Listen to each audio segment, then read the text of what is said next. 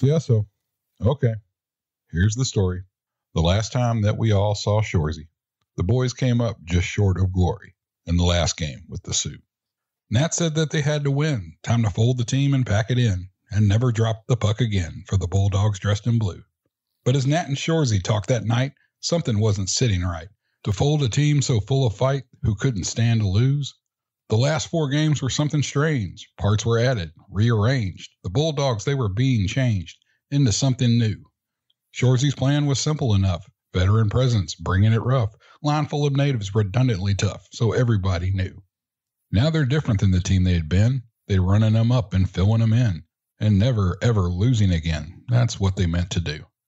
Back to the start where it went off the track. They poked the bear and the bear poked back. But the Blueberry Bulldogs are on the attack for Shoresy Season 2. And Nat is in need of a plumber to snake her pipes. That will be an interesting new, yeah, there you go. Congratulations, Tanya. That's the line of this episode. Hey-oh.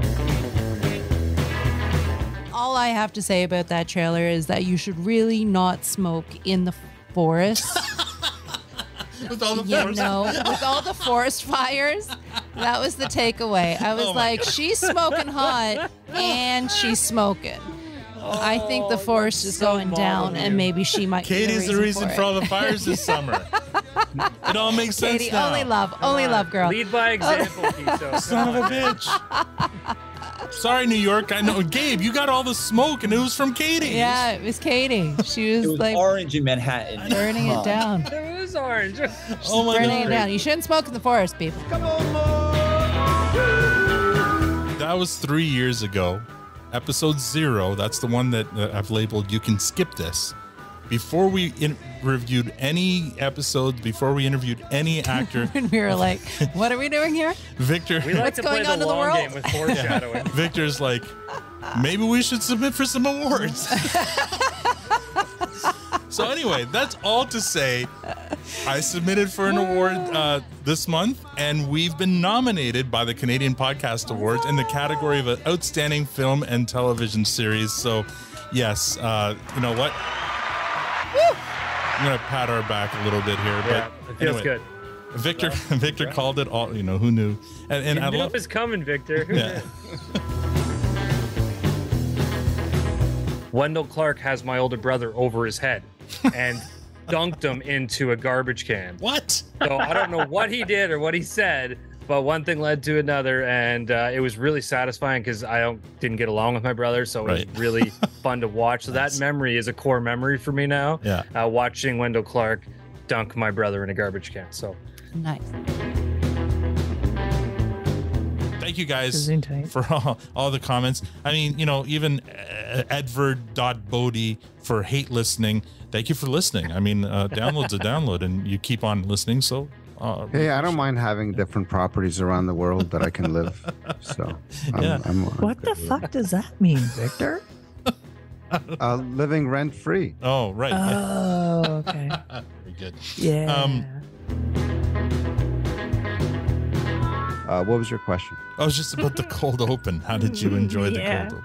Oh, So I think I enjoyed it the way everybody enjoyed it. Very good framing. Is that appropriate? Yes, that's perfect, Victor. That's a perfect Victor response. I had a laugh though when I did my rewatch today. I was trying to get in one last rewatch, and I put it on. And my kids were somewhere else in the house, so I thought. And then right as the door opens and Nat's standing there, my 10-year-old walks in and goes, "Whoa!" and turns around and like runs out of the room. I'm like, "What are you watching?" Dad's watching porn again. Oh yeah, sorry, bud. Again. So that was fun. Good parenting on my part today. But I mean, he got to enjoy it. That's going to be the memory he takes with him to adulthood. This is what Dad does every Thursday. When Dad says he's doing homework, You'll never guess what my dad was watching yesterday. Studying, it's the best studying. I love my homework. Studying we is have such a great gig here. Dennis, how have you been, bud? Really good. I'm no longer at risk of redundancy. Oh, congrats. Is that because you've been made redundant? Yeah, there's two ways you could look at that statement. That's true, yeah. Loving the optimism there. No,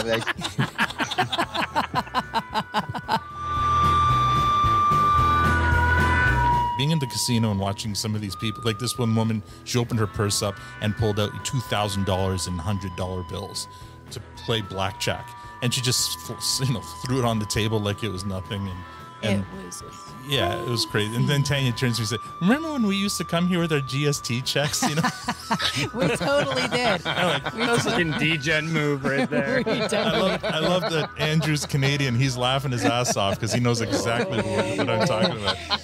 It was $66, $66 in GST check, and it was like, well, we've already spent it. Shoresy's standing there with this ridiculously orange and really bad spray job because he's missing parts on his neck, and his ears are still white, and around his mouth, like it. But his junk was orange too, so you can take comfort in that. He went as far as doing his junk, but he missed some obvious spots on his face. But he went full Cheeto face there, and you got to admire, I guess, the attention to detail. We got, what's his name? Not Toucan Sam. Hitchcock. Toucan